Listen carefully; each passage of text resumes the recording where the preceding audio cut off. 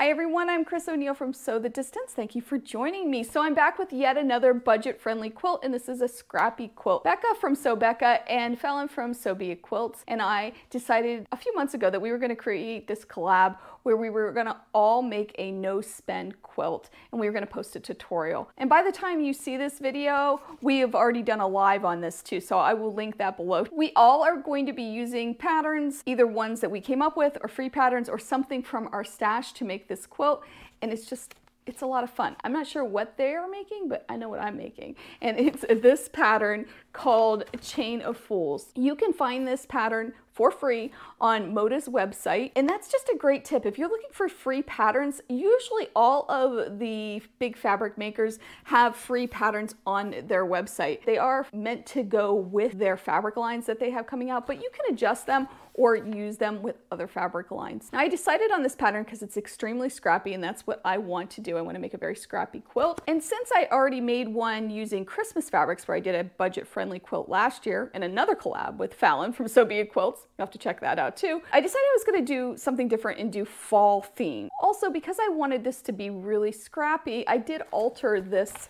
pattern. Well, let me show you exactly what I'm talking about. Even though I am doing a fall quilt, I made my sample in Christmas fabrics. Don't let that confuse you, okay? All right, so let's take a look. If you've been following me a while, you know that I do not make a quilt without making a test block, and this is no exception. So this particular quilt is made up of two blocks. We have one that you can see right here, and we have one that you can see right here. So there's block A and block B, and let me show you them in real life. Here is the block, and you can see it's made up of many squares that we strip, piece, and cut.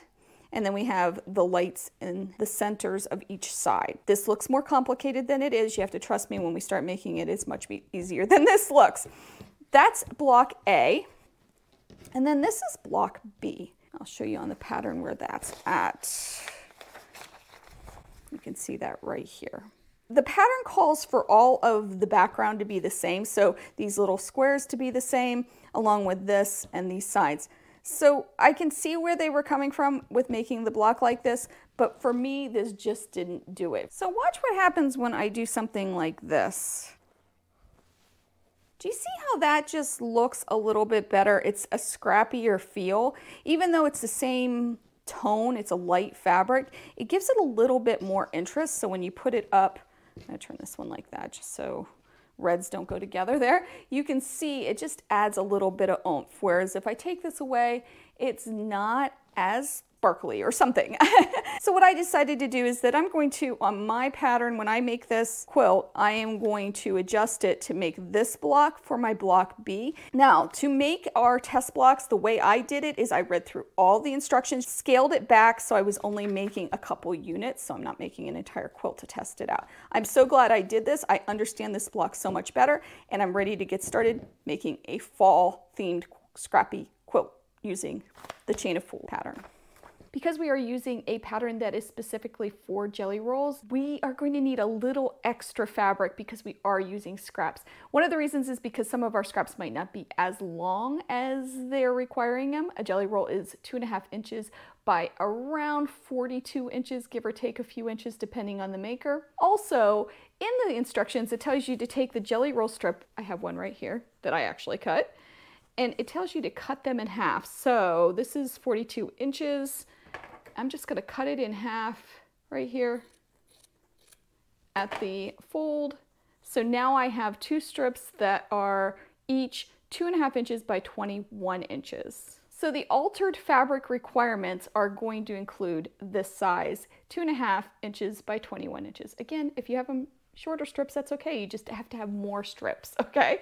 So here are the materials you'll need for the entire project. You will need a minimum of 79 2.5 inch by 21 inch strips of print fabric. You will also need a minimum of 19 2.5 by 21 inch strips of background fabric. Also from the background fabric, we'll need 24 6.5 inch squares and 6.5 by 21 inch strips. Again, if you don't have that size strip, you're just going to add more strips, add more fabrics, and it will all be okay because we're going to use up our scraps. Now, because this pattern is jelly roll friendly, you need to cut the jelly roll fabric pieces out of my scraps. And this bin here is all of my fall fabric. Well, most of my fall fabric. It's not all of it, but a lot of my fall fabric. I will also put in this whole mix, some greens, yellows, oranges. I want to keep the fabric color value on the darker side just so you can get that full look.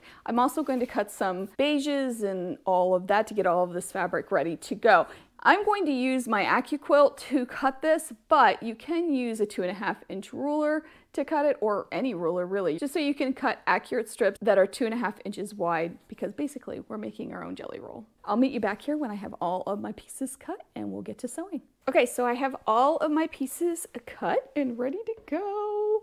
And I have my beiges and my prints. So we're gonna make block A. Now I'm not gonna use all of these pieces for block A. Some of them will go for block B, so don't panic if you have extras, that's okay. Also, we cut extra, remember? So don't panic if you have some left over, not a big deal. Also, don't panic if you don't have enough, because you can always cut more because we're making a scrap quilt, right? Now that I have all the strips ready to go, it is time to start assembling our blocks, and we're going to start, like I said, with block A. We are going to make strip sets to make this a block, and we need 3 different strip sets. And I know this sounds confusing, but just bear with me. It'll make sense. It'll make sense, I promise. The first strip set that we are going to make has 2 print fabrics, then 1 of your background fabric, and then 2 print fabrics, making a total of 7 strip set units. The next strip set that we are going to make is made up of all of our print fabrics. So we're gonna sew 5 print fabrics together, making a total of 7 strip set units. And strip set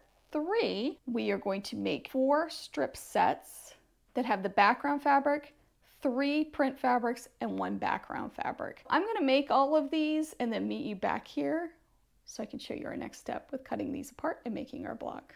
Okay, I have all of my strip sets here. They are all completed. So exciting to get to the next step, because this is when the fun begins, at least in my opinion. Now, one note about sewing these together. When I did this, I used a scant 1/4 inch. I know it sounds counterintuitive if we're, seasoned quilters, but it really does make all the difference when you're sewing strip sets together like this. For whatever reason, they just don't come out the way we want them when we use a regular 1/4 inch. I don't know why. It doesn't make any sense. But I have found that if I use a scant 1/4 inch, which is a little bit less than a 1/4 inch, when sewing strip sets together, I get the perfect size. Go figure. I think it has to do with the fold over of the fabric, a little bit of the bulk, and also remember, since we are using scraps, and that's usually what I work with, some of them are a little thicker than others, and it just makes all the difference. I suggest that you test it out for yourself, maybe on some scraps of your scraps, just to see how your machine works with strip piecing, but as a general rule, I do a scant. Now, if you're curious about the width of these need to be width, once they're all sewn together, 10.5 inches. When you're pressing these, make sure you set your seams, meaning press them when they are still folded flat like this, and then flip them. And I like to actually finger press them first and then take the iron to them. All of the sets should be pressed in the same direction. We're not opening these seams. Trust me again on that, because we are going to nest these when we put it together. It's gonna make it so much easier if everything is just pressed in one direction. So let's get started cutting these apart. To make the units for this block, we're gonna cut the strip sets up into 2.5 inch segments. This is strip set 1. I have 7 of these made. My first step is to clean up one edge. And to do that, I will lay my ruler on here and I'll make sure that these lines are all straight. So my seam lines are straight according to the ruler. Sometimes there's a little bit of a curve. Sometimes you have to tug it a little. But straight-ish is always good. And then I'm going to clean up this edge. Next, I'm going to turn this around. And I'm going to measure in 2.5 inches to cut my strip. And again, I'm going to double check and make sure all of my lines are straight. And then I'm going to cut. For strip set 1, I need 50 of these units, so I'm going to go ahead and cut all of my strip set 1s. Okay, so I have 50 of these cut. I cut a few extras so I can have some variety. We're going to set them aside, and I like to use these trays. So I know that this is set 1. Now we are going to do the same to set 2. This is the set that has all prints. We're also going to cut 50 from this, and then we're going to do the exact same thing. Set 3, we are going to do 25. And the reason for that is because there are 2 of these in each block. There are 2 of these in each block, but there is only 1 of these in each block, and we're making 25 blocks. So I'm going to cut all these and meet you back here. I have these all cut. I am a very visual person, so I like to be very organized with this. I have 3 trays, and I have the set number on the trays. I also have an arrow showing which way they are facing for the pressing, okay? So they're all stacked up nice, and we are ready to go. So I have 50 of these, 50 of these, and 25 of these. And here is our block. So you can see it's made up of 2 strip 1s, or set 1, 2 of 2, and 1 of 3. And here's one in real life. And then I made myself this to show how I'm pressing them. So to set up our block, and I'm just going to use this chart, I need 2 of 1 here, and I'm going to make sure that the seams are going down.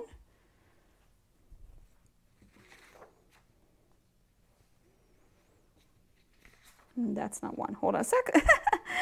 Here we go. 1. We need 2 of 2, and those seams are going up. Move those over a little.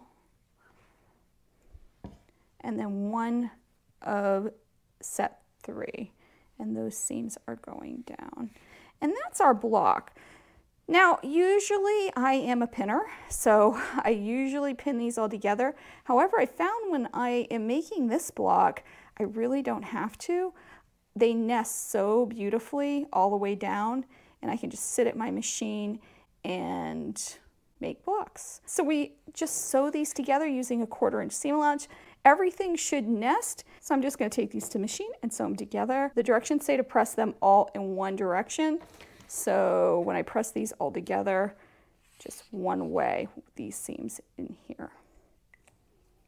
Okay, so I'll meet you back here when I have the blocks done. So it's the next day. I have all 25 blocks done. Woohoo! I did sew for a few hours on these. These take a little bit of time, and I did end up pinning. I found they were getting a little wonky, and I wanted to have that extra stability, but you know me, I have to pin. You don't have to if you're not like that, but I had to. I couldn't stand not doing it. I guess a force of habit. So I did have 3 that I am calling rejects that I just want to talk to you about. I put little notes on them so I did not forget. Okay, so this one I just cut down too small when I trimmed it up. This is going to go into the reject pile. I'm going to use this for maybe another project. I'm not sure. This one, however, take the pin out of that. I rejected because there's not enough contrast. I'm gonna try, you know what, I'll put up a side-by-side of this in black and white and in color so you can see. There just were some medium prints that didn't play well with the other side, and I decided that I wasn't gonna use this block. This block is going into the reject pile, and maybe I'll take some strips off or something, figure something out with that. However, this one, even though there's some contrast issues, it's not as bad, and I'm leaving this in. It'll add some interest to the quilt. Up next, we're going to make block B, and then we'll be able to put this thing together, and I can't wait. Let's see how to make that now. To make this block, and we need 24 of these, we are going to need 24 of our centers.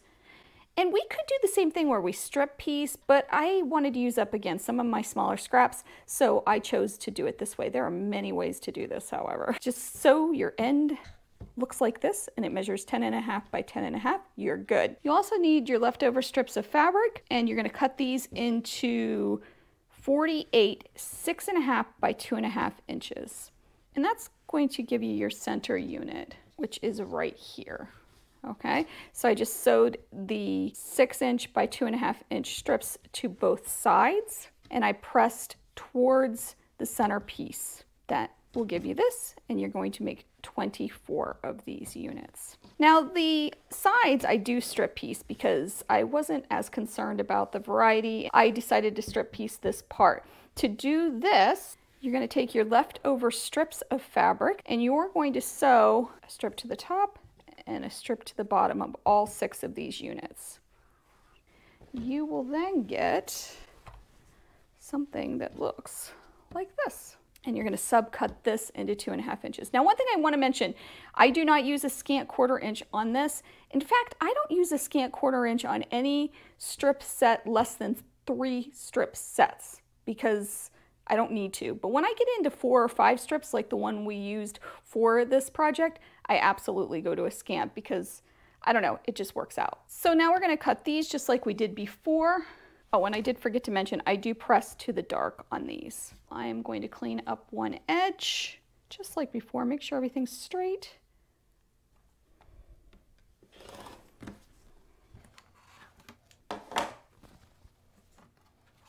Turn it around. Line that up on my 2.5 inch mark. Make sure it's nice and straight. And cut. And you're going to do that to all of these units that you make. So you want to end up with 48 of these, all mixed up with different fabrics. Once you have them made, you can start assembling this block right here, just like this. You're going to sew this to this, this to this. Got to press that better. They should nest because of the way we pressed. Put a pin in there and sew them together to get your finished block that looks like this. Again, you're making 24 of these units. Okay, so I have the block B completed. I have them all done. They're here. Here they all are. I don't have a big enough design wall yet. Once I redo the room, I will, hopefully. Then I'll be able to put something this big up there. But this gives you an idea of what this looks like. Isn't it pretty? I love, love, love how it turned out. I love how scrappy it is. And I especially love that everything in this is from my stash and from my scraps. Although I still have quite a few fall scraps in here, it's significantly less, which is great too. Now out of this B block, I did make a few that use some dark prints in the middle.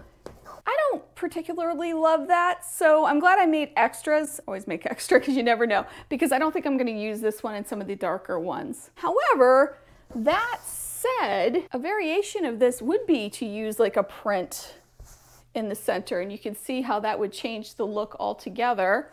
You find another one so you can get those lines. Whoops. You can see how that really also adds some interest if you did that on all of them instead of using a background in the center. That would be so pretty too. To sew this together, I'm going to do it randomly. I'm just going to take my 2 blocks and make my 7 rows, and there's 7 across. It's stress-free and I don't have to worry about laying out rows and worrying about what's next to each other. If your personality though, you need to do that, go for it. Just be yourself with quilting. We all have different ways of doing things. So I'm going to sew this all together and get it completed so you'll get to see the entire thing. I'll talk to you about what I'm going to do with it afterward. I'll also show you what I did with the leftover blocks so you can see some ideas if you don't want to make a full quilt and some things that you could make with those leftover blocks. The quilt top is finished. But before I show it to you, I'm going to show you 2 other things that I made. I made 2 table runners with the leftovers. I did change out the center here and put a print in, but I love it. It was a great way to use up some of those extra blocks that I had. It also gave me a chance to check out some quilting and what I want to do on the finished product. So this is a great tip too if you ever need to figure out what you're going to do, how it's going to behave, what it's going to look like. Make a little small project like this. Okay. Without further ado, here it is.